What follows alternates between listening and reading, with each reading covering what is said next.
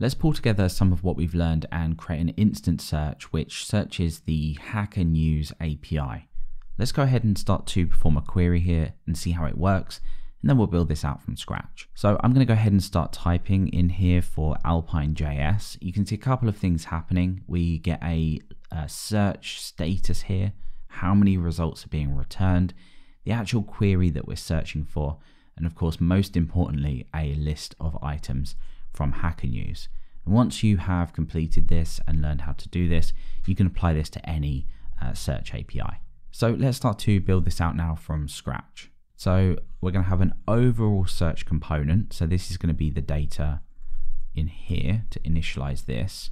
And inside of here, we're pretty much going to look at what we looked at before. We're going to have a query and we're going to have a set of results that come back from that API. We're also going to have a perform search method, which of course will perform the search. And then we can hook up an input just down here to start typing into. We'll get rid of the name and ID just for now because we're playing around, but let's use XModel to hook that query up. Now let's look at the status that we saw earlier. As we type, it tells us what we're searching for. So we're going to go ahead and just create a paragraph in here.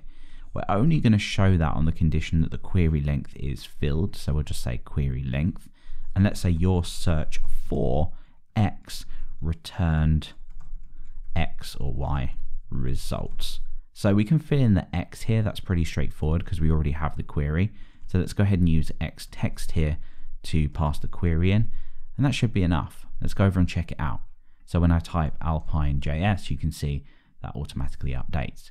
Now we don't have any know how many results we've got at the moment because we've not actually sending this request across. But of course, what we can do is we can still go ahead and use results.length. At the moment, that's just going to be 0. So I can go ahead and start typing again and we just see 0 results, which is fine for now. So let's look at actually performing the search here. I'm just going to grab the Hackernews search API over from my notes, which is the following. And this uses Algolia. And the search takes in a query, which we can just assign in here from the query that we have. So that's pretty much what we want. Let's go ahead and use native JavaScript fetch to grab these results. So let's paste this in. The query, of course, we're going to replace out with the query that we get back into perform search that we saw in the last part. And then once that request comes back, we can take the response and we can make sure we have that back as JSON. And then once that has finished, we can go ahead and assign that to our results. And that makes it really easy to iterate through. So once them results come back, we go ahead and set our results to results.hits. Now let's just take a look at this first of all. So I'm going to go ahead and get rid of these 2 lines just so we're completely clear. And let's see what happens when we perform the search. Of course, we need a watcher to watch that query. So let's go ahead and say watch. Let's watch that query. When we get that query back from there, which we can add into here, we can go ahead and call this perform search and pass the query in.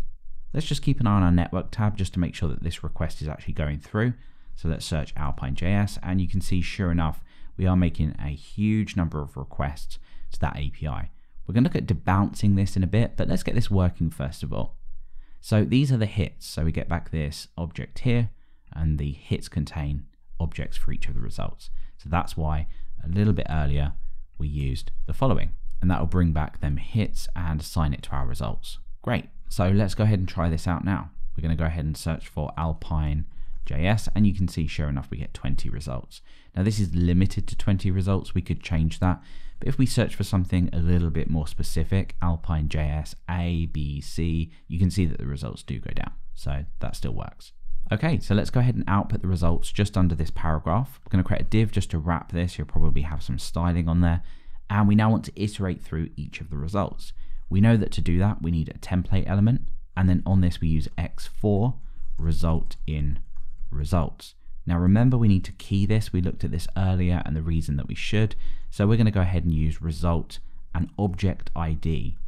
So that exists within that payload that we get back. If we just perform a search really quickly, we just come down here to each of the results, we get an object ID. So we can use that to uniquely identify each of these in this iteration. So let's create a div out here for each of our results. We'll create a h4 use X text in here, and we'll say result.title. And again, just to find these out, you just want to look inside of each of the results that we get back. And then an anchor maybe to click through to this result. So inside of this anchor, we want to display the URL perhaps. So let's say result URL, but we also want to bind the href to that. So we can say xbind href result URL. Great. So let's go over and try this out. Let's search for Alpine.js, and there we go. There are our results. And of course we can just click through now. That's going to go through to the link that we expected. So let's focus on a couple more things. The first thing I want to do is search for, say, Alpine.js and then get rid of this. And you can see that by passing in an empty query, we get a list of results, and I'm not sure how these are kind of ordered. So what we want to do is preferably get rid of these if there are no query, or if there is no query. So what we can do is inside of this watcher, now we're doing this directly in here, we can not perform the search if the query is empty. So let's go ahead and check for an empty string in that query. And if that's the case, we can just reset the results back to an empty array and then just return, so we don't go ahead and perform that query again. Let's go over and check this out. I'm going to search for Alpine.js, then I'm going to get rid of it, and our results disappear. And more importantly, we don't perform an empty search. Now, because the Hackernews search runs on Algolia, it doesn't matter if you are making all of these requests. Algolia is fast enough to allow you to have real instant search like this. But if, for example, you didn't want to send a request for every single character you type, you can use a debounce on the input. Let's go down and check this out. Here's our input, and we're using xmodel in here to hook this up. What we can actually do is, rather than update the query value in our component for every time we type, we can actually use debounce on this. Let's check this out and see what it does. So I'm going to go ahead and start typing Alpine. Notice it's just made one request. Debounce, if you're not familiar with it, allows a slight delay in between typing. So if I was to type really, really slowly, that will send a request for every single character. But if I type really quickly, or my normal typing speed, it will have that slight delay before it picks up on the new value. So we can adjust this by using another dot and then choosing the milliseconds that we want to use here. 200 is about right for search. So I can start typing Alpine, and you can see it has sent a few requests, and I did a backspace there, but we're sending significantly less requests.